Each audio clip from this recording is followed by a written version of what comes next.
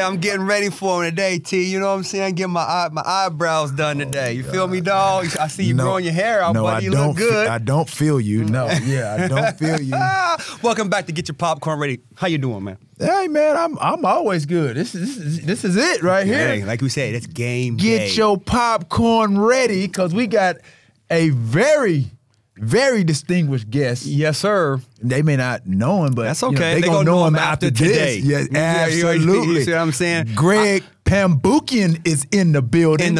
I'm a friend of a friend. How you doing, man? I'm all right. I appreciate you coming on, man. Man, it's an honor. Thank you for having me. I know you're busy working and every day, taking the time out to come sit with us for an hour, man. We appreciate pleasure, you. brother. That's what's up, man. Yeah, man. I know a lot of people are just starting to watch the show, and they're like, man, who is this guy? Who is this bald-headed guy? GP guy. Who is this guy right here? Not Gary Payton. Yeah, right, yeah. So I had an opportunity to meet Greg, and we sat outside his shop for about 30 minutes. I was about to freeze, but I didn't mind it because the conversation went from talking about cars, life. It really got in depth, and on my way home, I called you. I'm like, yo, we got to get this dude on the show. Yeah, I remember. You have an amazing story. I know for me, it touched me because I've been around guys that have been in your situation. You're going to share with us kind of like how you grew up, going to prison for a number of years, getting out, starting your life over. And, man, you're very, very successful. Yep. I'm trying, brother. I'm trying. No, you're doing it. Yeah, and just so to give it text, you rode up here in a white Rolls Royce Ghost. Context, so you doing okay. Yeah. You know what I'm saying? You're trying. But no, because we like to talk about people transitioning in and out of their lives, right? Right. And again, I just want to go back to where this love for cars kind of originated for yourself.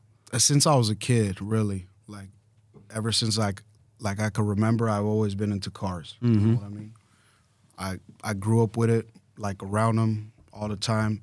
My uncle was a body tech, so when we migrated from Armenia to the States. So you weren't born here? No, I was born in Armenia. Okay. When we migrated here, a month later, I turned 2 years old. Okay. But I pretty much grew up here. Shout out to the Armenians in the building. That's right. Absolutely. Right. Yes. So, yeah, I just always been around cars. It's always been a passion of mine. I've always dreamed about owning a Ferrari, so I got to own it. Nice, you know. So, but yeah, it was just been up and down, man. But owning a Ferrari, how did that come about? Because like you said, I mean, not everybody can get into a Ferrari. How did you get money to own a Ferrari? You know what I mean? Because everybody, And at what age? Yeah, what was your first car? Yeah, because I know it wasn't your first car. Was not a Ferrari. My first car was a 1995.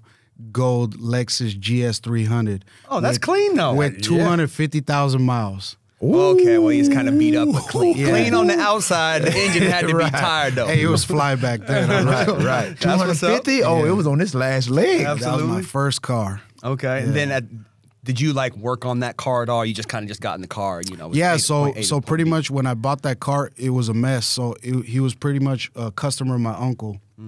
He was moving out to Miami. So he brought it in, hey, I got to sell this car real quick. Yep. I said, how much you want for it? He said $1,000. So I told my uncle, I was like, hey, you pay me $250 a week. Could you pay him and then I'll just work and pay it off? Nice. And the car was in bad condition, like ketchup all in the interior. Yeah.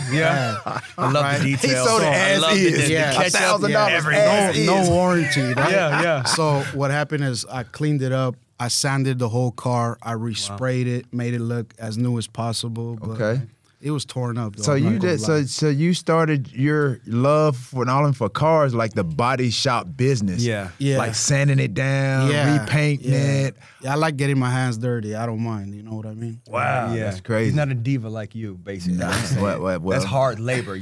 My guy, it's hard labor. You're quick to mislead our audience, but I grew up cutting grass, homeboy, and I didn't get paid. Facts, so I got my hands dirty. I know what it is. Facts. So you said you were making $25 a week. No, at this time. $250 a week. $250 a week at this time. So then you got your car, and then from there, you're like, I got to find a better way to make more money to get bigger, better cars. Well, no, it wasn't really. The drive wasn't really like cars in general. Okay. So I lost my dad when I was 12, right? and my mom was a stay-at-home wife. Okay. And she didn't work, she didn't drive. Her English is not like ours, so like financially we were in a bad situation. So my dad used to drive a ice cream truck prior to moving to work with my uncle at the body shop. So literally when he passed away, we were living for rent. All my mom had was an ice cream truck left. We didn't have no saved up money. Right. None of that stuff, right? So that's when I really started, like, my focus went on, I gotta make money. For the family at the yeah. point. Yeah. And then 10 months after that, like, my sister got in a car wreck right in front of my eyes. Pretty much a car struck her, and she was 9 years old. She had, I think, like 8 to 9 plastic surgeries. They reconstructed her whole ankle. You know what I mean? So now my dad passed away. My sister goes through Within that. the same year. And then I just see my mom, like, emotionally collapsing. Yeah. And at the same time, we're having financial trouble. Yeah. You know what I mean? And then, like, literally, I think it was, like, 6 months, if I'm not mistaken. After that, my mom's brother at 43 passed away from cancer. So it was like every day I was walking into the house, it was just sad. Everything was sad in my life. Yeah. Like, and then I was having a little bit issues with my uncle because I was like, yo, like I'm coming here, I'm working all day long from 6 a.m. to 6 p.m. You're only giving me $250. I'm driving from the Valley to West Hollywood area because the shop was on Pico. Like, so everything was mounting on you daily, bro. So Pressure. I kind of left my uncle's shop and I started working at a pizza place, and then there was an ice rink place around where I lived, and I was going and, you know, driving the Zamboni, cleaning the ice, staying till like 2-3 a.m. because you had guys like renting out, doing like private hockey games and stuff. So I would stay there all night. And then that wasn't cutting it either, you know what I mean? And then at this time, I'm already like, I'm going into school, to the shop, to these jobs, and I'm like, this isn't cutting it. Right. Not enough money. Not enough money coming in. You know what I mean? Yourself thin. Yeah, like I'm stressed, bro. Like, I'm not happy at all, right? So then I kind of migrated to the streets. Right. Like, up until my dad died, I was a straight A student. You know what I mean? Like, I've never been the type to get into trouble, go on the streets. I'm just going to keep it real.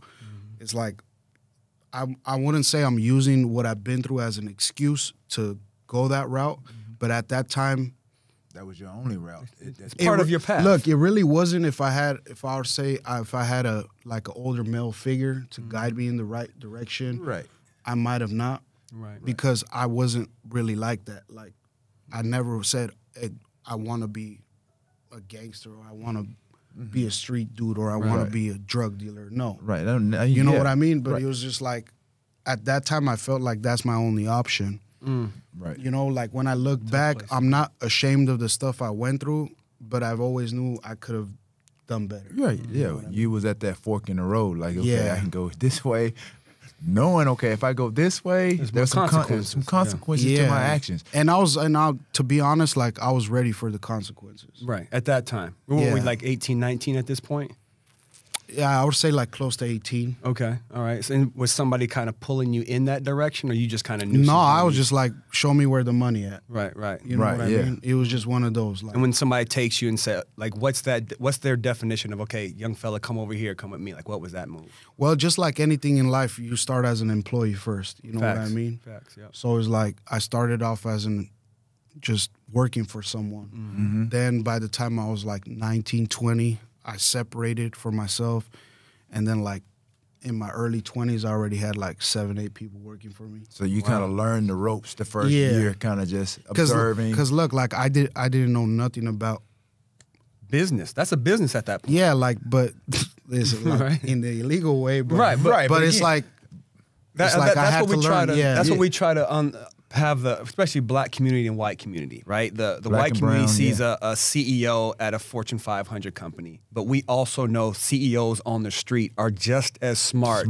as those companies that, you know, the guys at those companies. Yeah. Right. Yeah. So, I mean, to hear your story and for you to share your story, this is, again, like you said, we have this show, we brought you on this show so you can share that, because again, there are a lot of kids today, right now, that is at that fork in the road, just as you were years ago. Yeah. And you just said earlier, you didn't have a male figure in the household to guide you, to steer you one way or the other. Yeah. My man, Greg, people watching this show, they don't have a male father. They may not have a male figure in the household. Guess what?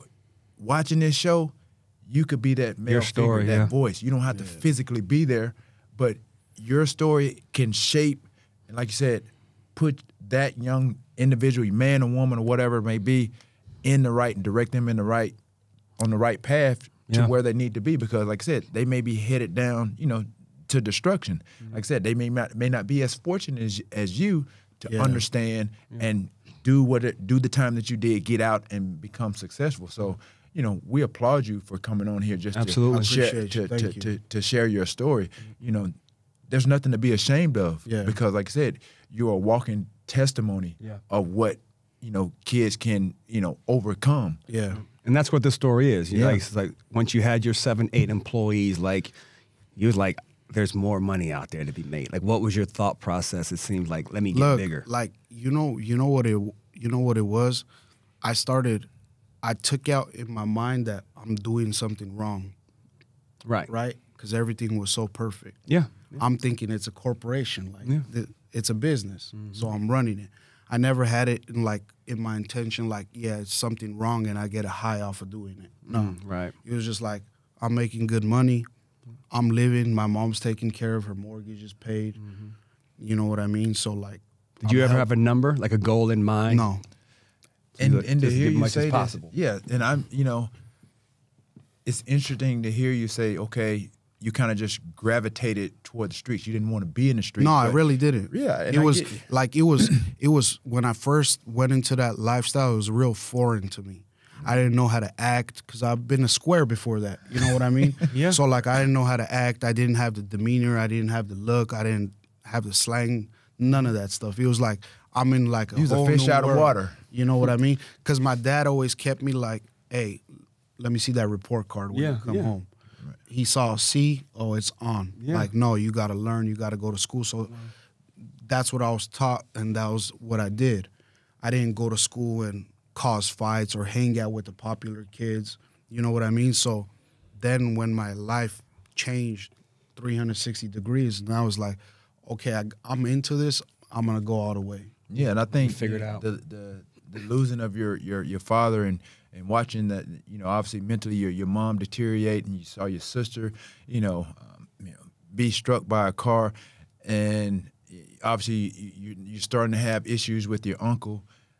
And what I'm seeing and what I'm hearing is that you were forced to grow up real quick. Yeah, real quick. Those circumstances force you to grow up real quick, and it forced you to be the man of the house. Yes, before you're ready. Before you were really ready. And like I learned, to be honest, like I learned more through my hard times and failing than I ever did.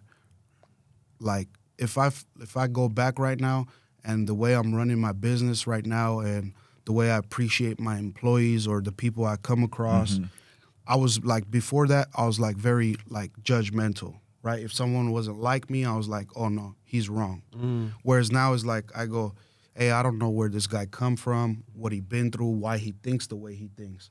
So before I'm quick to jump the gun and judge somebody, or I take the time, why is this man like this?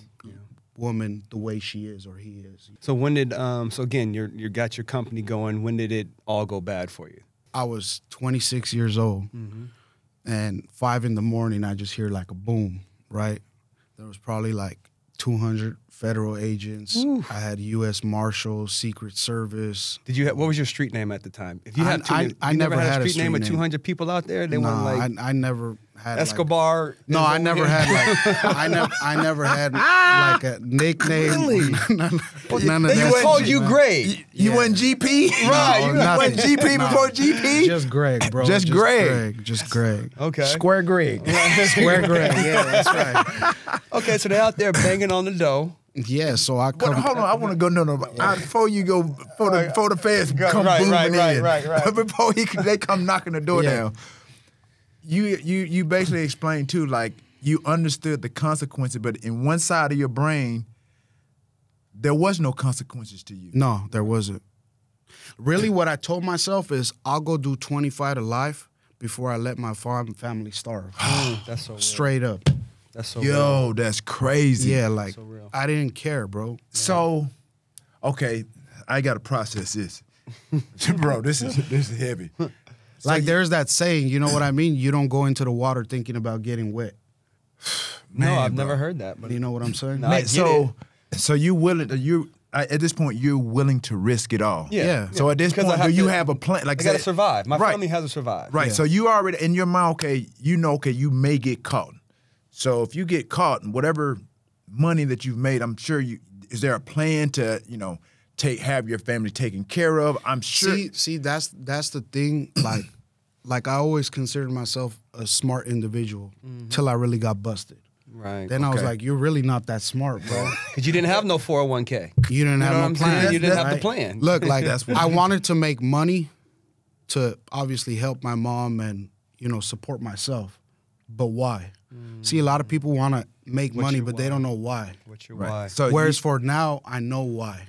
Right. So at that point, you were just making money and you were just living at the moment. You were just taking care of things as the money came in. There was no like savings, like you said, no 401k, nothing. It was restaurants, partying, Louis Vuitton, Gucci. Right. And then when you get busted, it's like, oh, man, all that's gone. I'm really not as smart as I thought I was. Okay. You know what I mean? Yeah. Back to the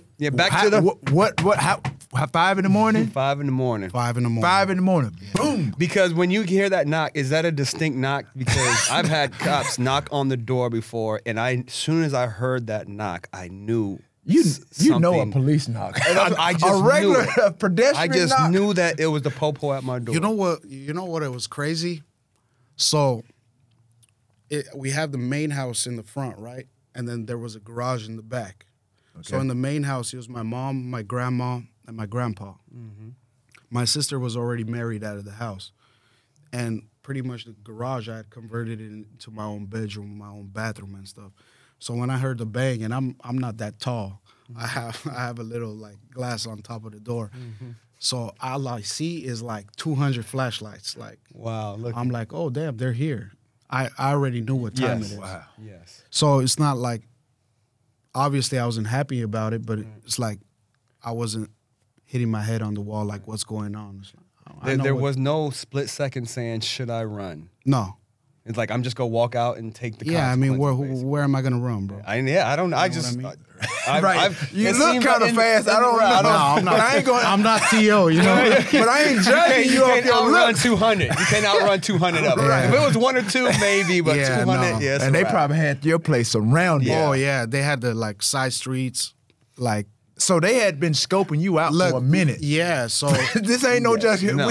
We just coming up. Okay, does Greg live here? Yeah, no, they know Greg lives here. They were scoping it out. Well, you don't know... What I noticed, when you notice them, it's already too late. Yes. You know what I mean? And then, like, on top of it, like, the running factor and stuff, it was like, bro, I had my best night of sleep that night when I got bailed out. I was like, it's over. Yeah. It's like, it's a weird feeling. Right. So it's like, it's over. So when you went in, like, how long you went in for? Like, that day? So pretty much what happened is that morning they busted me. They took me to MDC in downtown, which is the like federal county. You know, fingerprints, all of that stuff. And I think it was like 5 p.m. or 4 p.m. was my bond hearing. So my mom had to pretty much sign the house. And then the judge made me stand up in the courtroom and was like, you know, if you flee or whatever it is, we're going to take your mom's house. And I was like, I'm not planning on fleeing nowhere. I wouldn't do that to my mom. No. Real talk, right. So then I pretty much got out on bond. I think I was sentenced like 8 months later, 7 months later. Okay. How long were you sentenced for? They gave me 48 months. Okay. So, which is 4 years. Right. So pretty much, but up until that, I've never even been inside of a police station, bro. Now, what was the charge? What was their physical charge? So there was 2 charges, which is a 1028 and 1029, which are pretty much the same thing, which is aggravated identity theft. Okay. So it's more of a blue-collar crime like fraud. Yep, okay. You know? All right. All right. So then after that, those 4 years, during those 4 years, like what was that thought process? When I get out of here, it's back on. Well, look, when I get out of here, look, you know? when I was really fighting the case with the attorney and stuff, I still didn't know how much time I'm gonna get up until the last like 3 months when it was gonna be actually my sentencing. So my attorney called me and be like, Greg, come to the office. And like from his voice, I could hear like, something, yeah. Oh, it's bad. Right. You know what I mean? So I went into his office. I was like, so what is it? He's like, 17 years. I'm like, what? 17 years? 17. Like, what I do? Kill somebody, bro? Right, like, right. What are you talking about? Like, I didn't even do something like on a massive scale. Right. You know what I mean? And I was like, wait, is that if I go to trial? And he's like, yeah. I said, I'm not going to trial with the feds. Like, when those people come knock on your door, bro, they have everything they need. Like, Right. I'm not going to trial. Right. I said, how long is my deal? He's like 2 to 8 years. I said, look, my crime is nonviolent, right? I don't have a record. No priors, no nothing. So I said, what? No yes. Theo, no. So I was like, really? Like, what's my deal? He's like 2 to 8 years. I was like, just bring me the pen, let me sign it. I knew the judge wouldn't max me out at 8 years because it's like, it's nonviolent and I don't have a prior, you know, so. Right. Realistically, in my mind, I thought I was going to get like 2 years. So when I went, they just gave me 4. Right, that's crazy. And then I ended up doing a little under 3. 3, right, yeah. Right. Wow. So that was like from, you said, was it 2016, 2019? Yeah. So I went in 2016. I was released 2019, beginning of 2019. Right. So take me, as a teenager, take me what you're feeling at this point. Like, okay. Because leading up to that, you at some point, like, you're living your life. You can't go anywhere. If you do, your mom's house is. Yeah. So up in this point, you're just living your going about your daily life. Yeah. Almost like you're preparing. Are you how are you preparing mentally? Well, I wasn't really preparing until the last month, because like I'm on pretrial for like 8-9 months. Right. Okay. You just go. So it's like a court, process. I'm going to day. court. I'm going to the probation office, check it in. But you sleep at your house every day. Yeah. Okay. So it's like on pause till you get to sentenced, and then when they sentenced me like I think 2 days after my birthday, which was June 22nd, and they gave me my surrender date, which was August. Okay. So literally, like I really felt it from being sentenced to a week after that is when they give you the official date where you're supposed to go self-surrender. And then it's like, okay, it's real now. It's real. Right. You know what I mean? So can you just talk us through that? You surrender yourself. I'm like you. I've never been in jail. I'm nothing. Well, look, like, I really don't, you hear stories, you know what I mean, through people, but then you got prisons of different levels. Right. So I'm best you can articulate, like, what were you feeling? Like, say, everybody's experience, like you said, is different. Yeah. Like, what were you feeling? I mean, you know what it was? It wasn't like I wasn't scared, but I was curious. It was like, what's it going to be? You know what I mean? And then were you in there? Okay, you get in there, your first day. Well, I already, before I walked in, I knew people that were there already, right? Okay. So I know these people are there. Okay. So, you know, when I walked in, they greeted me, they took me, gave me a, like, MTV Cribs tour, you know. Now, did you get a nickname this time at least? No, still no nickname. Still Square Grade. Yeah. Okay. Get your popcorn ready. I got my bit for this. This is a show today, guys. Okay. Ladies and gentlemen, this is a show today. Yeah. Okay. Still Square Grade.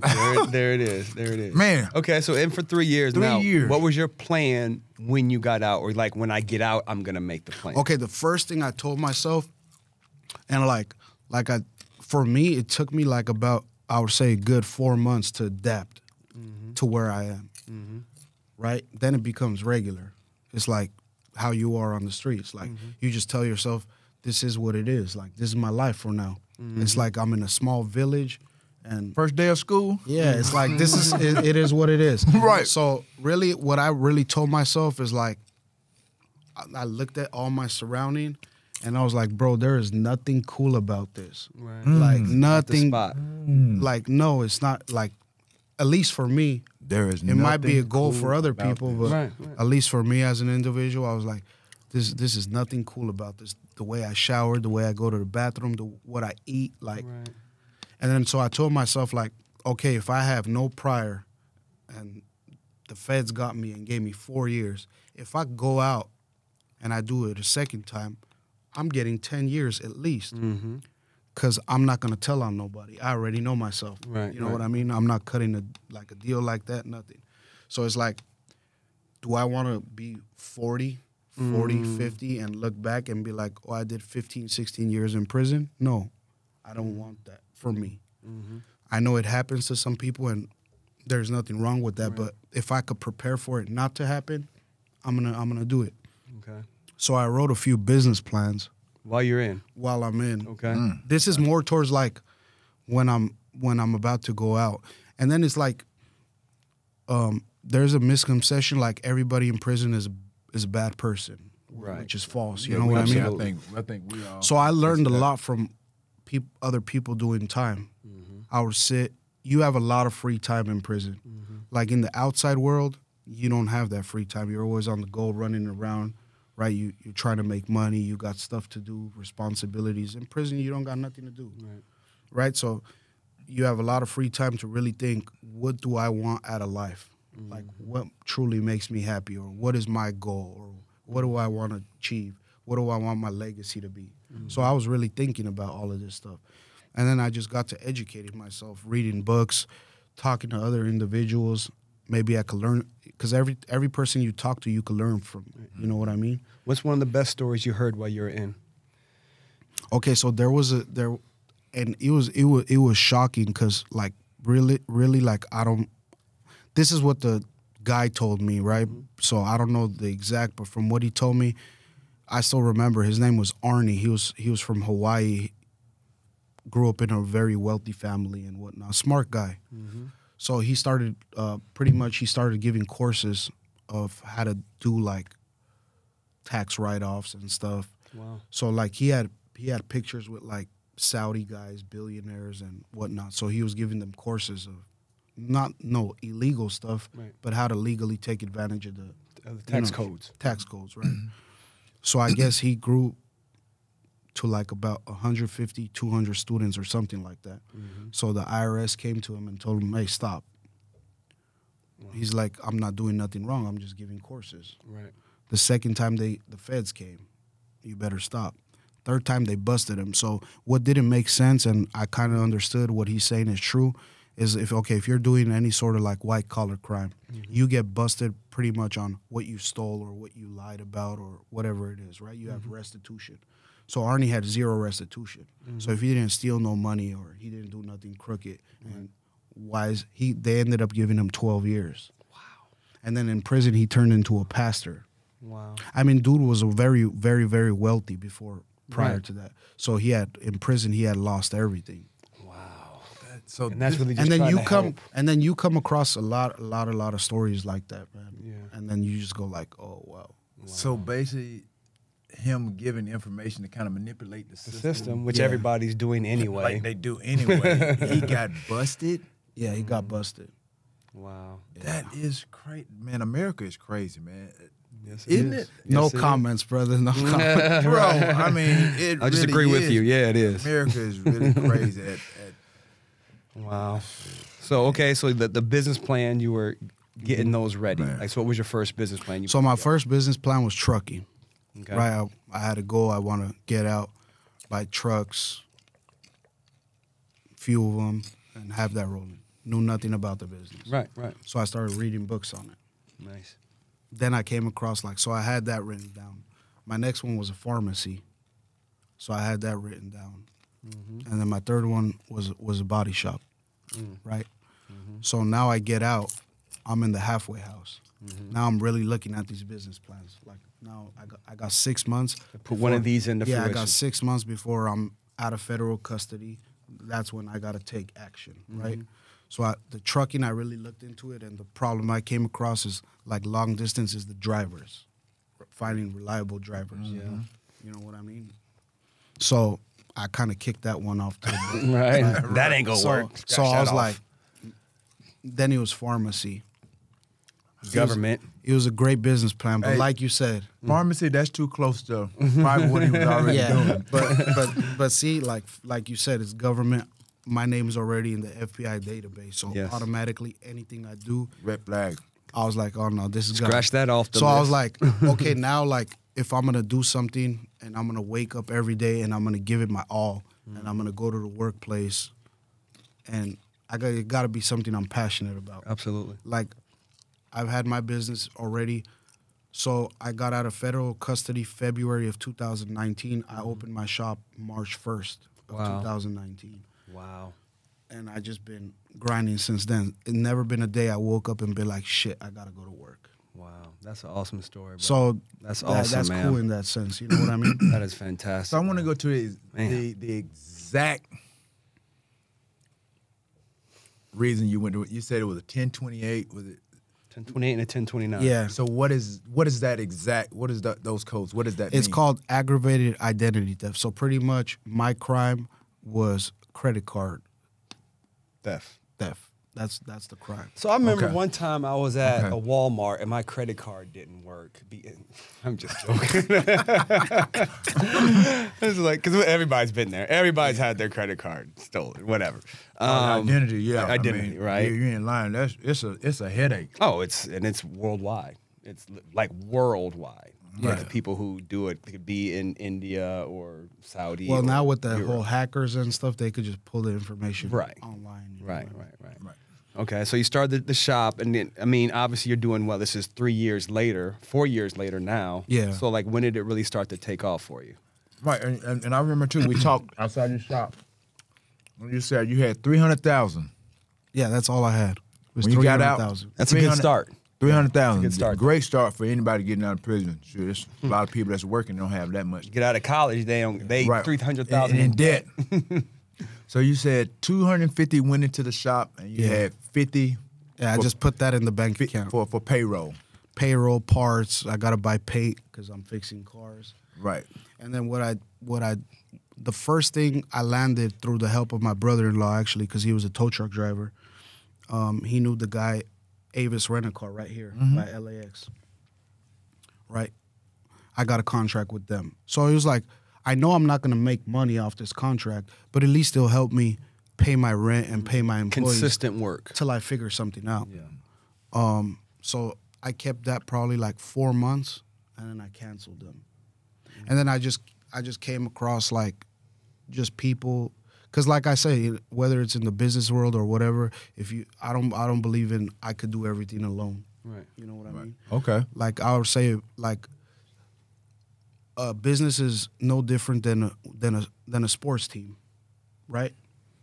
You have good group of teammates. Yep. You're gonna be successful. You Bad don't. locker room. You're not. You ain't gonna You know win, what I mean? So I always said, like, number one, I'm gonna always act like an employee. I'm gonna go in and work with them every day. So number one, they respect me, and I respect them too, right? Right. And then I was like, as a business owner, like, I gotta be a coach. I gotta be a good facilitator. Right. You know what I mean? So I just always kept that attitude. Right. And then, like, always people tell me, like, Greg, you're working too much. No such thing. Yeah, but like no such thing. Like, honestly, like, to me, it doesn't feel like work. Right. Because you love what you're doing. Yeah, I like what I do. And then, like, look, the one thing I like about really what I do is, like, the type of people I meet. Mm-hmm. I meet different type of, like, really good people. Mm-hmm. And then it's like that customer turns into a friend. Absolutely. You know what I mean? Yeah. It's like just the way I met Tio and I'm here today. You know what I mean? Right. What was the first, like, again, you're getting the company started. What was that first deal that came through, or that first relationship that came through? You were like, look, if I can do this with this person, I'm going to start getting with, making a lot more money. It might sound cliche, or I never had that in my mind. Right. Right? It's like the way I look at it, okay, if you're going to bring me business, I got to meet you halfway. Mm-hmm. So if you're grinding for my business and I'm just sitting there in the office folding my arms, I'm going to fail. Right.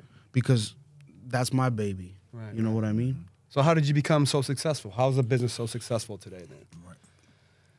I mean, just through like it's a little bit of luck, you could say that, but obviously you've created something. Like you've done your homework. Like hard to do. I believe in luck. I believe in luck, but I also believe in creating your own luck. Right? Yeah, absolutely. The harder you work, the luckier you get. Yeah. Absolutely. So it's like, if I was to say luck, I would only relay that to the people I came across and I had the opportunity to meet. But then what comes in is your character. If you could hold your word, yes, right? I believe in like good way of doing business. The way I think now is like, okay, like if T.O. brings me his car, and I know if I say 10,000, T.O. is gonna give me 10,000. But then I might never see him again because one day he's gonna go tell his friend, I paid 10. Oh, you got ripped off. Right. So I'm gonna give T.O. a good price. But now if I give him a good price and I give him quality work, tell his friends. Right, he's not gonna go, hey, how much do you charge? How much do you charge? He's gonna be like, oh, Greg's the guy. Because he go hook it up. Because I know he's not ripping me off and I'm getting quality work. You're established. Right? So I always kept it in that, and I was like, I want to make a little money and make it forever. In the past, like, see, I made big money, quick money, but it was temporary. Yes. I don't want to have that temporary money no more. I just want to be secure. And then the more work I put in, the more individuals I meet. So now that little money adds on to little money, to little money, to little money, and then you're like, oh, I'm making this much money. Well, let's see how much you've learned throughout this process. Now, what are you doing for life after? What are you doing for the 10-year plan, the 20-year plan? Okay, so pretty much right now, my 10-year plan, I just started. Well, my new location that I moved into cost me $1 million plus. Let's go back to your regular location. Matter of fact, let everybody know. We'll say it at the end as well, but let everybody. Where's the original location? My original location. Auto Group, right? Yeah, it's still the same name. I was just at a different location, physical location. So that was about like 7,000 square feet. I pretty much had 4 bays, and one of the bays was a spray booth. So I kind of started little office. So I kind of started from there. I was there for 3 years. Okay. And then I've been at my new location. April 1st marked the year. Okay. And where's that at? That's in the city of Reseda. Reseda, okay. All right. Auto Group in Reseda, California. Yeah, so the name is RR Auto Group. RR Auto Group. Yeah. Okay. And can you make one of those big, it's the paint for the car, right? Yeah. I would love to put T in there and just turn it on like a silver or white color and just spray them down for like about 30 minutes. Can we do that? Can we make that happen? I'll give you the boot. You can do that. I can hit the button? Yeah, you can hit the button. That'll be fun, dog. Let's try that. That'd be really fun. This is How about we just spray your forehead? Okay, we can do that too. This dude. Yeah. So, man, amazing story. That's awesome, man. Very successful. I mean, what would you tell? What you've learned? You got a 15, 16, 7-year-old kid. Going down the wrong path, knowing what you've gone through, what would you tell a kid today to prevent them from going down your path? Because you've already experienced it. Yeah. You know the consequence. You knew the consequences going into it. Said it's not the spot. Right. You already said, hey, look, this is what I got to do. If I got to get 25 to life, this is what I got to get. What would you tell a kid that's listening, a mom or dad or granddad, grandma, uncle, aunt? Like, I could only tell people what I felt, you know what I mean? And I didn't feel that really till it hit me, like till I got out, I opened my business and I started doing good for myself. It's like, wow, bro, I put the same effort into something wrong and it was temporary, led me to destruction, a lot of stress, a lot of the whatever that comes with the whole street stuff, lying and, fighting and all of that stuff. And now I'm doing this with the same effort and I'm getting more ahead in life, whereas it's something that's building. And then like in the past, like you would go somewhere, you would come across, like, what do you do? Oh. Whereas like, what do you do now? Oh, I own a collision center. Not in the sense of like, shit, you don't gotta hide nothing. You know what I mean? Right. And then you tell yourself like, hey man, like I'm happier now. You have some pride about yourself. Like I'm happier now than what I was before. and then I grew more as an individual. You know what I mean? But when you like, I don't believe in the sense of you can tell someone or people. I feel like you gotta really want it. You know what I mean? Right. Absolutely. True. Yeah. That's even in our sports. You got to tell kids, and I'm sure he coaches a lot of kids, see kids on a daily basis, and he sees the different personalities, sees the different talents. He going through and how he grew up, playing different levels, knowing that there's different levels to this shit, like everybody says. Yeah, it's levels to this. And you have to, with our experience, be able to try to mold and groom these kids and keep them on the right path and steer them the right way. But again, these kids, they have their own minds, they have their own motives. And for us, we try to use our experience to try to mold and guide them in the right way, the best we can. Understanding like, hey, these kids are, at some point, they think they're grown. But we they know it all. Right, exactly. we try to do our best to kind of just at least share some words of encouragement, wisdom, whatever that may be, to keep them on the right path and hope they stay on that. But at the end of the day, like I said, we've all seen, the bad experiences. We've seen other people go through things that we're trying to do and knowing the outcome, but still do it anyway. Yeah. And sometimes you have to hit your head upside the wall on the wall to actually straighten up or get on the straight also like path.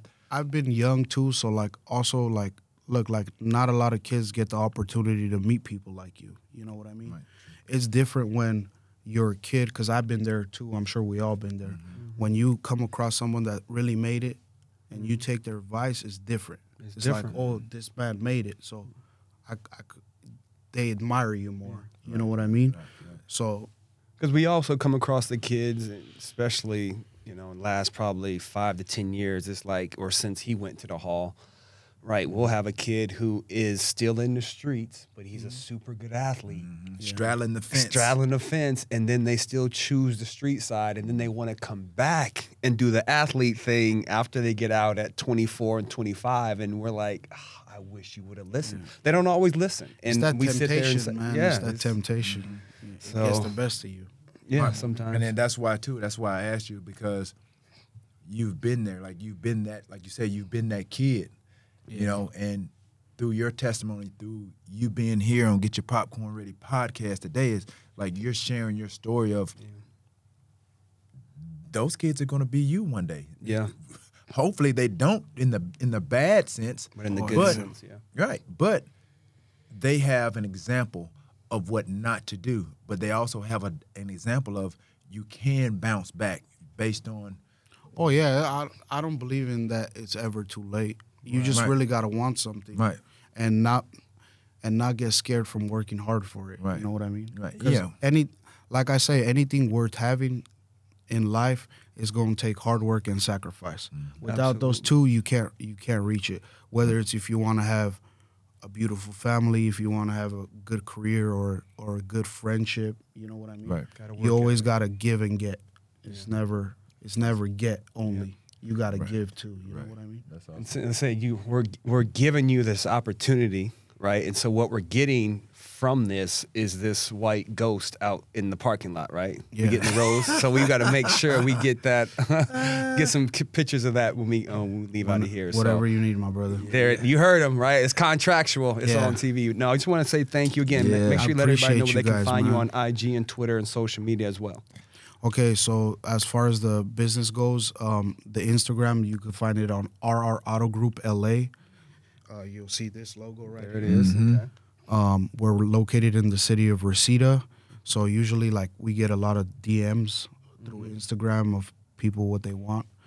We pretty much specialize in all sort of collision accidents. We work with all the insurance companies.